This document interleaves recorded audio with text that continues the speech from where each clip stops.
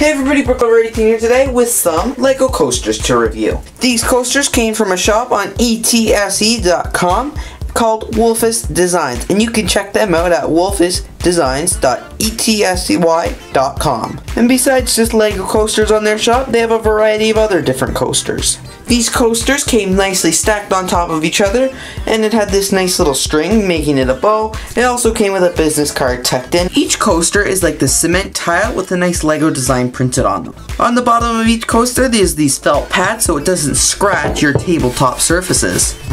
This first coaster here is the picture of the 2x4 bricks pattern.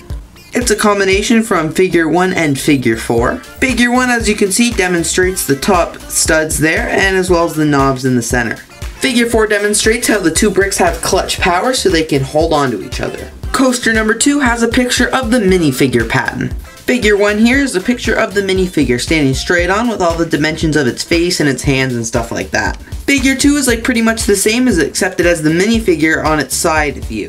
The stamp here on the third coaster is pretty unique because it's not on any of the LEGO patterns I have.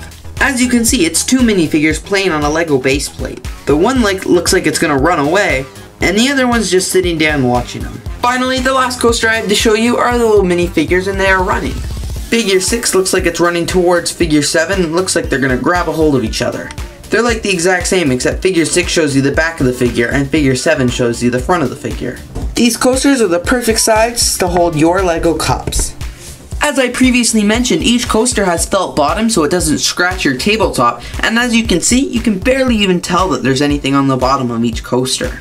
I'm not really sure how the designs are printed on these coasters, but I'm fairly confident that they're not going to rub off with everyday use. These coasters look great and are a really great idea, much better than the little mock LEGO coaster that I came up with. These are really cool coasters and they are a great addition to any LEGO collection, whether you want to put them in your LEGO room or anywhere else in your house because you're a LEGO lover.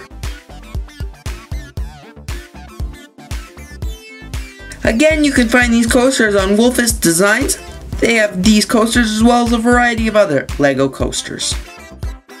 I want to hear from you. Let me know down in the comments below, out of these 4 coasters, which one is your favorite. As well, if you like this video, please give it a thumbs up. Thanks so much for watching this BrickLink LEGO video. If you enjoyed this video and you want to subscribe for all LEGO all the time, click the subscribe brick and you'll subscribe to our channel. If you want to see more of our previously uploaded LEGO YouTube videos, check the cards as there's a playlist there containing all our videos. If you want to see more BrickLink, head on over to BrickLink18.com where you'll find the links to our Twitter and our Instagram and our BrickLink. Before you go, don't forget to leave a like on this video as well as a comment.